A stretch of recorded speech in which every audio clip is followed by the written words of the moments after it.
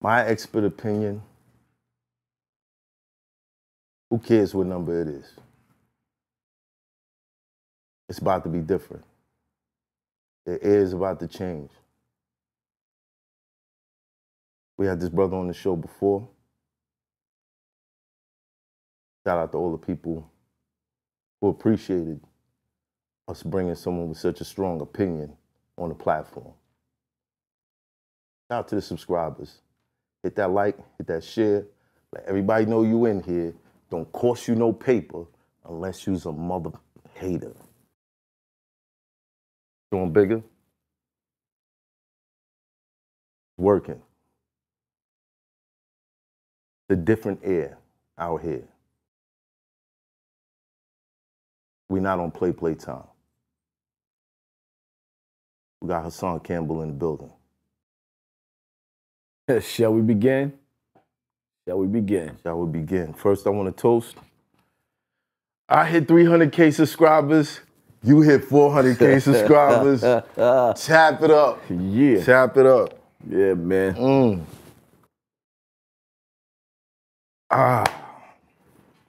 Hassan. Never a dull moment, Campbell. You gotta love it. Gotta love it. How's your week? Yo. It's like, where do we start at, huh? Where do we start at? Where do we start at, man? All right. So, from the last time you was here, I saw you kind of went, not on a tour, but you've been stepping outside of your comfort zone a couple times. Right. You did the interview with academics. Right. How was that? I think the interview with academics, the first one was dope. Right. I think it was dope. Were you reluctant to sit with Ac?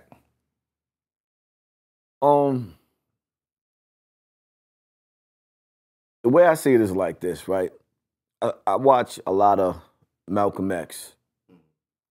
I seen Malcolm X on plenty of platforms that was, the colonizer. Right. That's what we call him, the colonizer. He was on a platform. So I said, whatever it takes to get the message out, that's what you do. Right. Because people got to keep in mind, regardless to what, academics has millions of the youth watching. Right.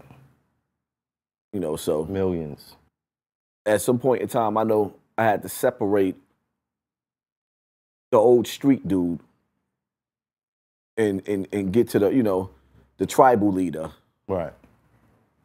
At some point in time, I want people to understand the caterpillar turns into the butterfly. At some point in time, the real nigga mentality has to go in the garbage. Some people can't take that because they don't know where to go from there. That's all they have. They stuck. Where do we go from there? So many places. It's like you listen to the average conversation. It's like, what are you talking about? Then you start scrolling through social media or reading whatever you're reading from, and you seeing dudes like Elon Musk talking about taking your consciousness out of your body and putting it on a chip so you could buy land in a virtual world and live forever. Buy land. So now you got to sit back and you say, damn, listen to these conversations that dudes is having.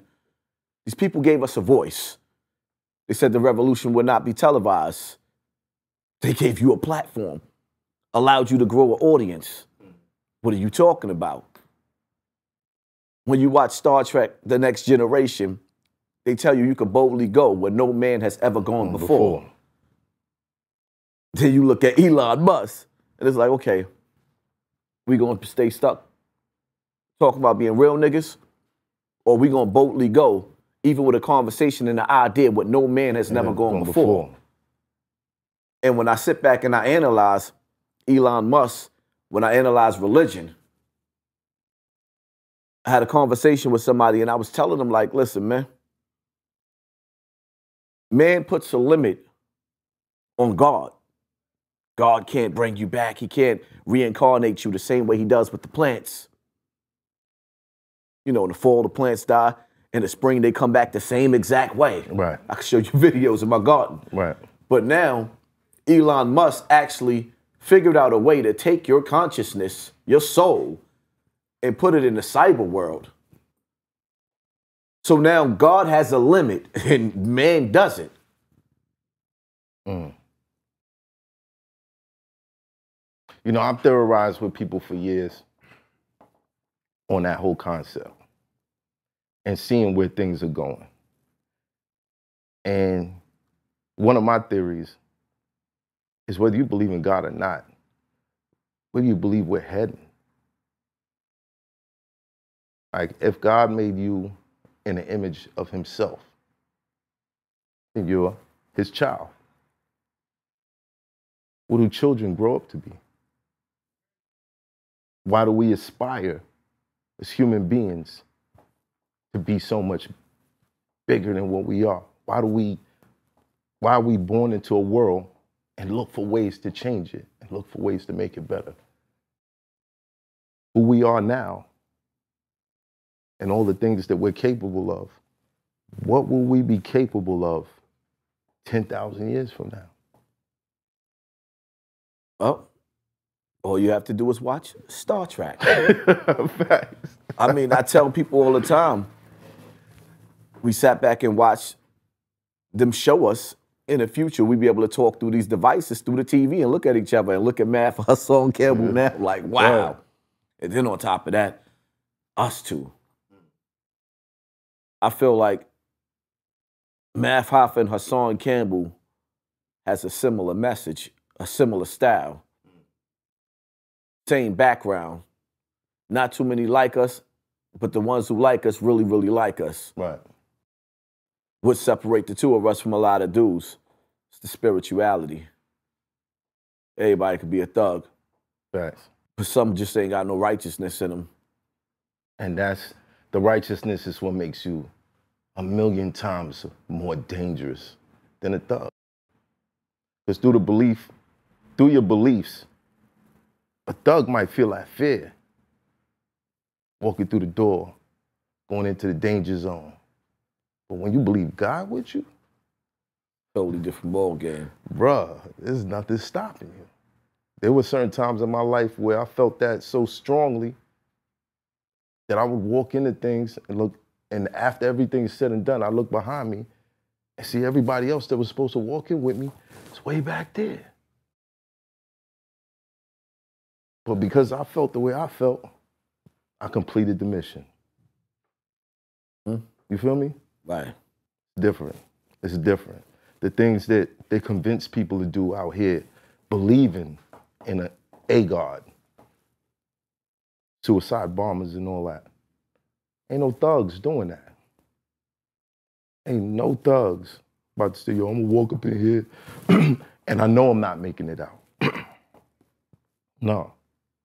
Some thugs get locked up, they go to jail, they decide they don't like it, and they not thugs no more. You feel what I'm saying? Right. It's Hoffa, trapper turn smack rapper. Only smack rapper that you know is smack rappers. Got bars I can hang with the backpackers. Trap star, I don't hang with the backpackers. I'm in the hood with the work you heard. Making fiends leave earth you heard. Got your baby mama thirst you heard. Feel the flow, nigga, throw it in reverse. This the wave you need to surf you heard.